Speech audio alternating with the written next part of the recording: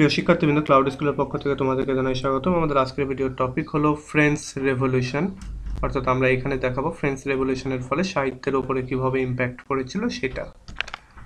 চলো শুরু করা যাক। শুরুতে দেখো, French revolution took place in 1789, অর্থাৎ 1789 সালে ফ্রেঞ্চ রেভলিউশন শুরু হয়েছিল, and left A shuttering effect on the mind of Europe. এবং ইউরোপের যে মনে, অর্থাৎ ইউরোপের যে নেশনগুলি রয়েছে তাদের মনে একটা ভগ্ন একটা ইফেক্ট ফেলেছিল। The then world was dominated by ideas, not only by forces. সেই সময়ের যে ওয়ার্ল্ড, বিশ্ব, তখন শুধুমাত্র যে ফোর্স দ্বারা এটা ডমিনেটেড হইতো তাই নয়, সেই সময় আইডিয়া দ্বারাও ডমিনেটেড হয়েছিল। Russo, Voltaire, রেইনাল, টার্গোট প্রভোকেটেড the mind of the people. সেই সময়ে অনেক যেই কি বলে তাদেরকে, অনেক ফিলোসফার, বিশেষ করে রুশো, ভলতেয়ার, এদের মতো ফিলোসফাররাও তারা সেই সময় মানুষদেরকে অনেক প্রভোকেট করেছিল সেই সময়ের মানে সব কিছুর মানে সামনের দিকে এগিয়ে নেওয়ার জন্য। French revolution had it's tremendous impact on every sphere of life and society. French রেভলিউশনের একটা খুব বড় রকমের ইম্প্যাক্ট ছিল, ফলাফল ছিল, প্রভাব ছিল, সেটা হচ্ছে সাধারণ মানুষের লাইফ এবং সোসাইটির উপরে। ইট was not confined only two France. এটা যে শুধুমাত্র ফ্রান্সেই কনফাইন্ড ছিল এমনটা নয়। ইট reached other parts of the Europe. এটা ইউরোপের অন্যান্য অংশেও পৌঁছে গিয়েছিল।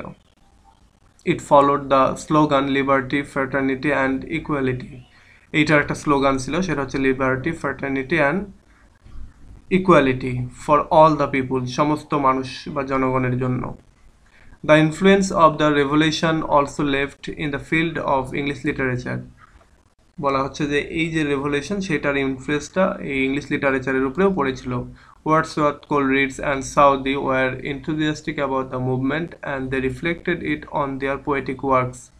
সেই সময়ের যে রাইটাররা, বিশেষ করে কবি যারা, অর্থাৎ ওয়ার্ডসওয়ার্থ, কোলরিডজ এবং সাউদি, তারা এই মুভমেন্ট সম্পর্কে অনেক আগ্রহী ছিল এবং তারা তাদের পোয়েটিক যে ওয়ার্ক তার ভিতরে এই মুভমেন্টের যে দর্শন বা এই মুভমেন্টের যে আদর্শ সেগুলো তারা সেখানে তাদের রাইটিংয়ের মাধ্যমে উপস্থাপন করত। The hope for better days and happiness war well hard in ওয়ার্ডসওয়ার্থস poems the French revolution. ওয়ার্ডসওয়ার্থের একটা পোয়েম, সেটা হচ্ছে ফ্রেঞ্চ রেভলিউশন। সেখানে ভালো দিনের, অর্থাৎ বেটার দিনের যে আশা এবং হ্যাপিনেসের যে আশা, সেটা খুব ভালোভাবেই তিনি প্রকাশ করেছেন। Rousseau professed equality and equal rights between different men for the sake of humanism.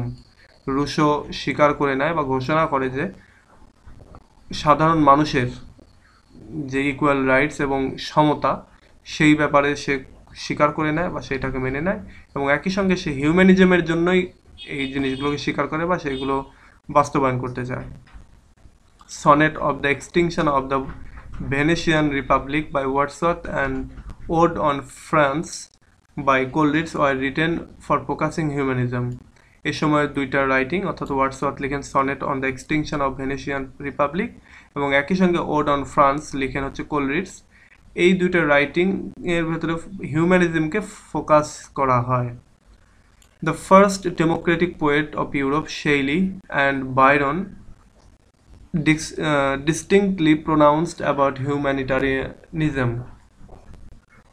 আচ্ছা, সর্বপ্রথম যে ডেমোক্রেটিক পোয়েট বলা হয় যে দুইজনকে, সেটা হচ্ছে শেলি এবং বাইরন, অর্থাৎ পার্সি বিশ্ব শেলি এবং Lord Byron.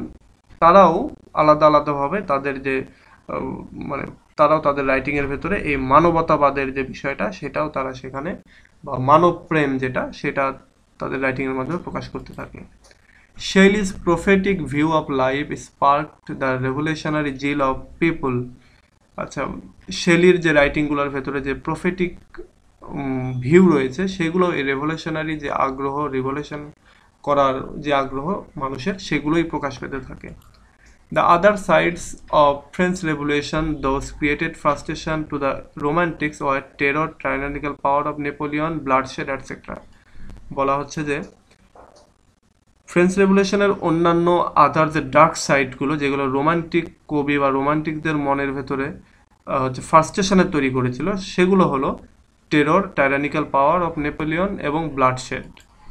Therefore the huge impact of the revolution on the romantics is clearly illustrated in their poetic works.